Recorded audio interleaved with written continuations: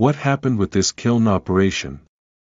The quality of the clinker differs too far from the desired target, even though the calculation of the preparation of raw materials in the raw mill, and the composition of the kiln feed has been calculated properly.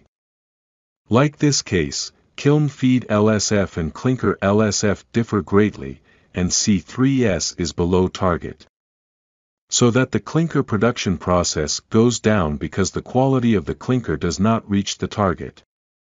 Improving the quality of clinker does not only consider the mathematical calculation of chemical composition, but research on the operation of the kiln must be carried out.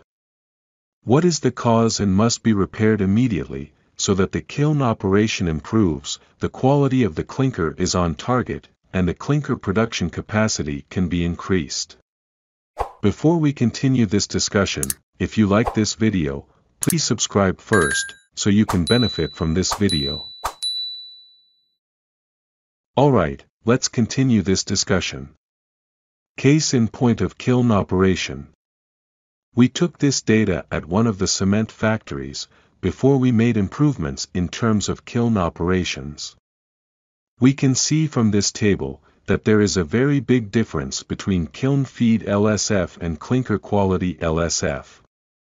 Likewise, C3S is below the target, and C2S is on the contrary higher than the desired target.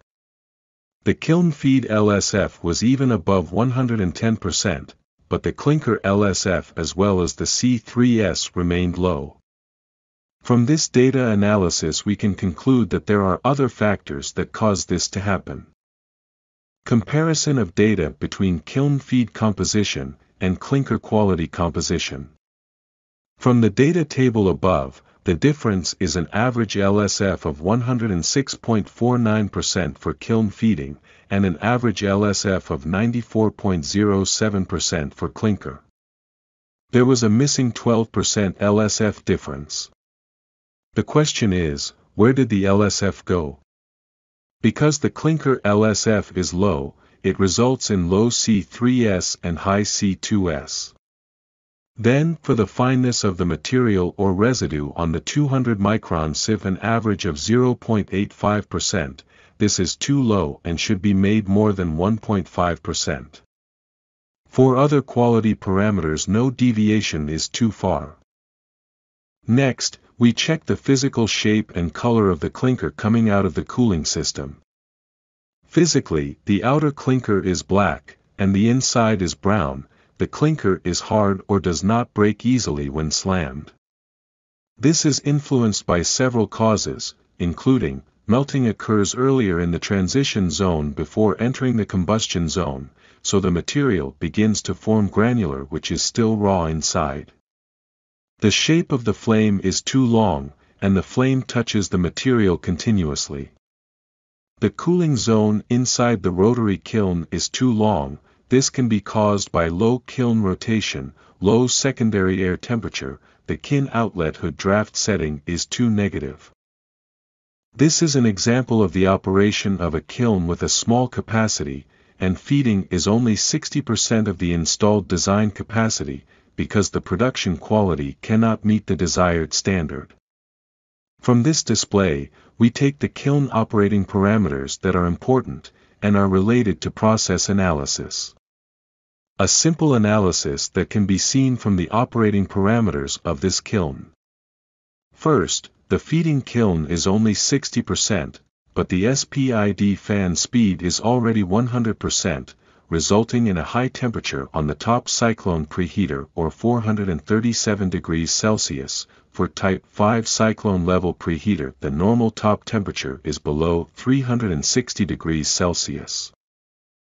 With the high air suction of the SPID fan, and the temperature of the topmost cyclone preheater is high, and the kiln feeding material is too fine, the return dust will increase. Kiln feed material that is easy to fly and participates as a return dust is CaO, and we check the LSF of the return dust is 135%. The logic is simple. If the LSF that is fed into the preheater system goes down, then the result of the process in the kiln becoming clinker also goes down, so that C3S also goes down and C2S goes up. The second is, the secondary air temperature is low or only 708 degrees Celsius, and the kiln outlet hood is minus 0.8 bar, the normal range is minus 0.2 bar. This indicates that the cooling zone in the rotary kiln is long. This also causes the formation of C2S to increase and C3S to decrease, and physically the clinker is harder. And the third is, fuel consumption in the main burner and calciner burner. It can be seen here that the fuel consumption in the main burner is 2.3 tons per hour or 60%. It is recommended for preheaters that use tertiary air duct, 40% fuel consumption in the main burner, and 60% in the calciner burner. Check the shape of the burner flame and the operating conditions of the kiln in the field. The shape of a large and long flame, and the flame touches to the material continuously, then at the kiln outlet a thick coating of more than 40 centimeters is formed, and the length is about 3 meters. We received information that previously, this factory often started to stop the kiln, because a thick coating was formed at the kiln outlet, and a ball coating was formed inside. The flume at the burner tip is more than 2 meters long, normally 0.5 of the burner diameters. This happens, because the primary air flow is high and the air pressure is low, and the secondary air temperature is low. The position of the burner is in the lower left position, so that the burner flame touches the material continuously. After the analysis of the cause of the problem is known, then stop the kiln operation for a short time, about 1 to 2 days, to carry out repairs as planned. That is, repairing or resetting the kiln main burner, checking the preheater system, and changing the control of the kiln operation after the kiln is restarted. Replace with a standby burner that has been repaired and has been recastable, then reset the burner position to the central position of the kiln diagonal. The burner entry position is 0 or the burner tip is parallel to the nose ring. Then the axial and radial primary air settings are in accordance with the Swirlex burner operating standard. Kiln operating conditions after repair and resetting the burner position, and resetting the primary air consumption, and control parameters of kiln operation. The fuel consumption in the kiln is about 40%, and the fuel consumption in the calciner is about 60%.